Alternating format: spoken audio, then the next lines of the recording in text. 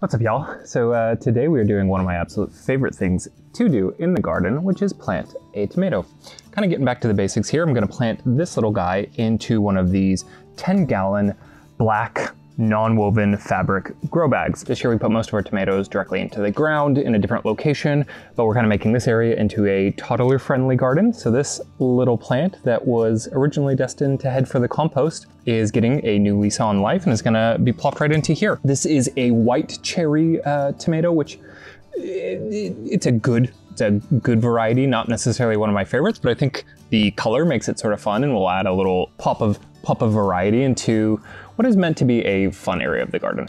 What I'd really like to get across in this video is that planting tomatoes in containers doesn't need to be a complicated or expensive process. I picked these containers up for about $1.50 a pop. Inflation is a little crazy right now. They're probably a little bit more expensive than that, but maybe $2 or $3 a pop at most. The soil is a DIY mix that I've shown in another video, and it's about $3 to $3.50 for a cubic foot, and that includes all the necessary ingredients, no extra fertilizer needed, at least at the time of planting. When we're talking about tomatoes, one of the first things that you're gonna hear is that they require really good drainage, right? They don't like to have soggy feet, which is totally true, but I think you can actually get away with a denser, lower quality potting mix when you're using one of these fabric grow bags, or at least that's been the case in my experience, because the aeration is so good all the way around, even on the bottom in this case, because we have sort of these rather large wood chips. So I'm not overly worried about aeration or moisture retention. I think there's gonna be really good drainage. Altogether, $1.50 for the container, a few dollars for the soil, and we planted these from seed, so you know, we're maybe $1 into this, including electricity cost.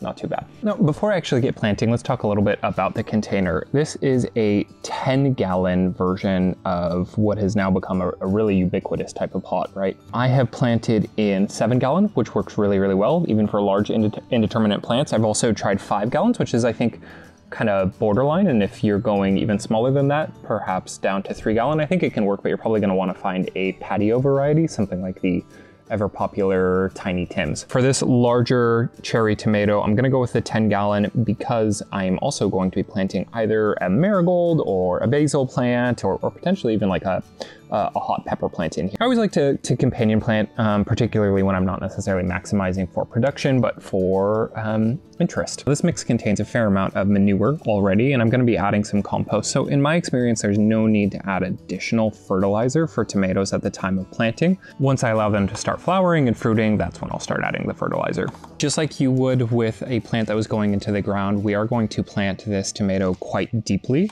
which means that before we get started, I'm actually just going to go ahead and pinch off all of these bottom stems. I'm using my fingers here. It's really better practice to use a sharp set of shears or pruners, but we're not gonna get too fancy today. There we go. And I'm just leaving sort of the top crown as well as one additional stem. What that's gonna do is just allow this plant to grow a nice set of roots up through here using its adventitious root system. In terms of prep, that's it. I've got a manure-heavy mix potting soil here. I've got a very standard 10-gallon fabric grow bag, and I have a rather bedraggled, but still healthy enough white cherry tomato. And there's nothing else we need to do. Let's get it into the ground. Just adding a little bit of additional compost directly to the actual planting hole here. All right. So as always, we don't want to pick up the plant directly with its stem. This is actually not too bad. I thought it was going to be worse. I'm going to loosen up the root ball a little bit here, but definitely not too bad. All right. Get it in there nice and deep. All right. So just like I would if I was planting in the ground, I'm going to create a little bit of a mound here. And as I mentioned, I am going to companion plant this probably with a marigold. And so I'm gonna offset it a little bit, right? I'm putting the tomato plant just slightly further back than the actual center of the container. If you were gonna plant it alone, you can go ahead and plant it directly into the center. But I do definitely recommend, if you have a big enough container, plant it with something else. It's a little bit more fun, there are benefits. The marigold will help keep some insects away. All right, and we're just gonna top dress yet again, a little more compost here.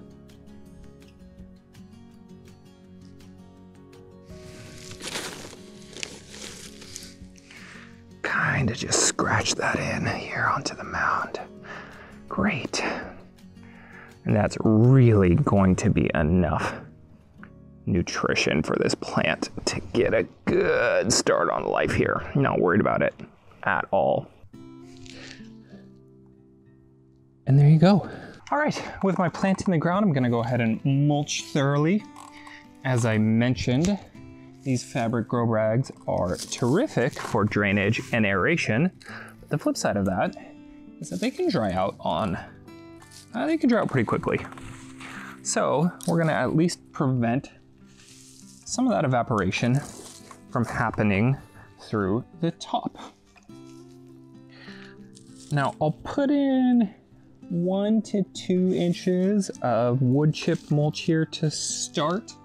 And then once the plant gets a little bit taller, you'll notice that I've left a good bit of room to add some more mulch. And I really do mulch pretty aggressively. 3 inches is kind of what I shoot for annuals. And I've found that with that much wood chip mulch, there's just not that much risk of me letting this plant fully dry out. It really does a wonderful job of helping to retain moisture, which is great in my very hot, dry climate.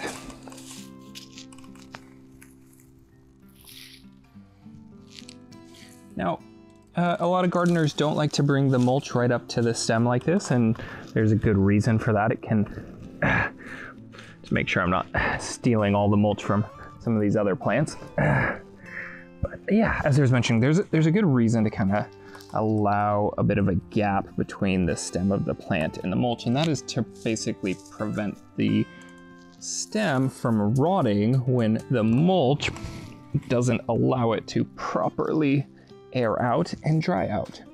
I tend not to worry about that too much. Again, as I mentioned, I just live in a really... Hi, hello. Oh, the dog would like to be in the shot here. Yeah, so I don't worry about that too much. We don't get a ton of rain in the summer, a couple days a month in sort of late spring, early summer, and then maybe 0 days through the height of summer. Obviously, that's going to differ by your location, so kind of just leave however much room you feel is appropriate. Now I'm gonna water this sucker in pretty heavily just to make sure that the original root ball here is making good contact with the new soil. But after I do that, going forward, I'm just gonna use a real simple drip emitter hooked up to an automatic timer. And we'll probably give them about 15 minutes or so, real slow, small amount of water coming out, but for about 15 minutes, so a pretty deep watering for a 10-gallon container, 3 times a week, and we'll see how that goes. That's my plan for this area.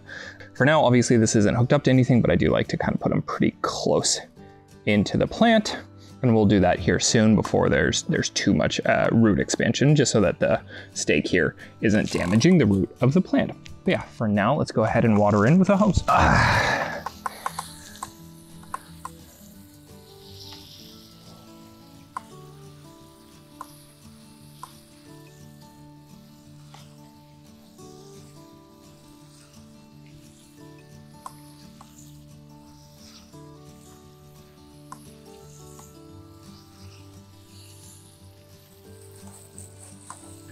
Okay, starting to see a fair bit of the water drain through here. So I'm gonna call it a day and assume that the soil is pretty well saturated. As I mentioned, we're not gonna see evaporation very quickly just due to the amount of wood chip mulch we have on here. Okay. So the first thing that I'm going to do now that we're planted in is just make sure that there are no flowers forming. The flowers at this point in the plant's life are premature for an optimal harvest. So I'm gonna go ahead and just nip those right off. And what that's gonna allow the plant to do is really focus its energy on root growth and vegetative growth. And that's what I want. Generally speaking, what I'm looking for is a plant that is about 18 inches or higher and has been transplanted into either a container like this or into the ground for about a month before I'm gonna start letting the flowering take its course. I'm gonna go ahead and leave this bottom portion on. I know a lot of gardeners would trim it off, and I will eventually, but as I mentioned, we have a very dry climate here, and the drip emitter that I'm going to be using is going to be very low flow, so I'm not too worried about there being a lot of splash of diseases coming up from the soil onto the leaves. And then in addition to that, the wood mulch really helps reduce the splash effect anyways. Once this plant puts on an additional 6 inches or so, I'll come through and prune off these bottom portions. You can see they're already starting to wither a little bit, and they'll be pretty close to dead at that point. I really tried to emphasize here how simple it is to plant a cherry tomato into a container, but I will say that there's one element that maybe is a little bit complicated, and that is ongoing pruning. So with tomatoes, very often you're going to hear that you should remove the suckers. And those are the little portions of growth kind of in the elbow of the plant.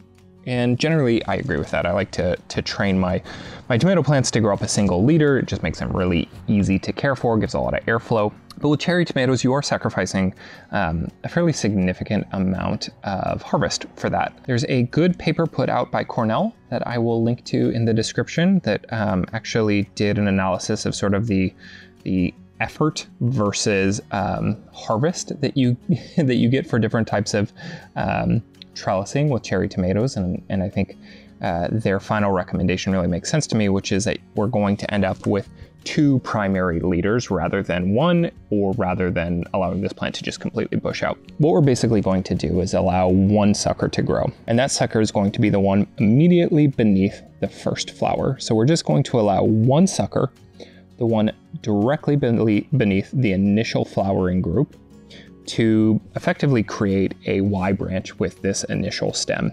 And that creates a pretty good balance between ease of maintenance and a good harvest. What it also means though is that you're probably going to need 2 stakes if you're using stakes, and generally for container grown tomatoes I like to use a stake rather than like a full trellis system. Certainly not a tomato cage. Tomato cages are the worst. I generally recommend staying away from them.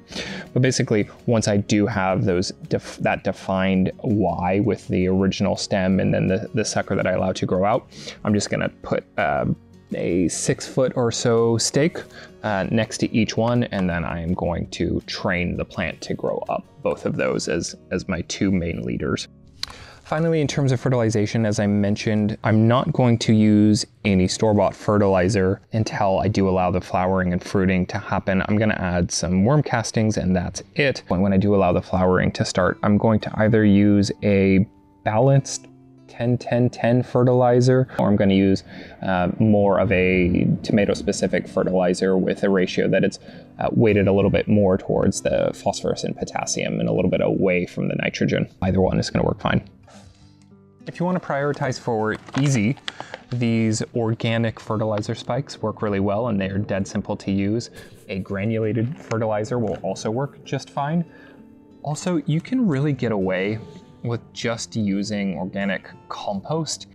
Compost is a very mild fertilizer, so you may have a slightly reduced harvest, but it's up to you whether or not you want to prioritize for fertilizers that are simple and easy to make at home, or go buy some at the store. I'm not using any super specific amendments to make sure that there's sufficient trace minerals in the mix, and that's because I'll be using some homemade organic compost as well as a lot of worm castings, and those do a pretty good job of making sure that all of those micronutrients are available for the plant. Keep it simple. One final note, you'll notice that it's a little bit overcast today, and that was done on purpose. It just provides a slightly gentler transition for the plant as it becomes used to its new home. All right, that's really all there is to it. I hope this helped dispel any notions around planting tomatoes in containers being an overly expensive or complicated or time-consuming endeavor. If you're just looking to produce a little extra food at home for yourself and your family, growing tomatoes in containers really can be a very simple, cheap, and achievable addition to the garden. So I hope you've got a delightful afternoon of gardening ahead of you, and I'll see you next time.